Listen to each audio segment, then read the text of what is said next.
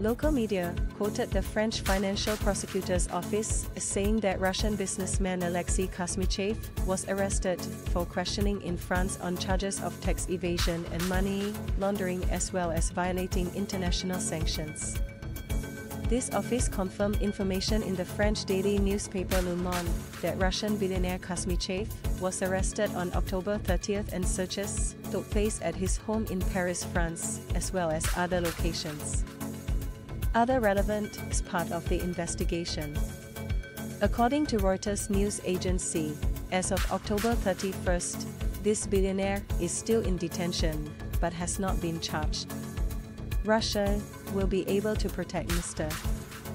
Kuzmichev's rights after Paris provides detailed information about the billionaire's case through diplomatic channels, and if the businessman expresses his desire to be represented by Moscow.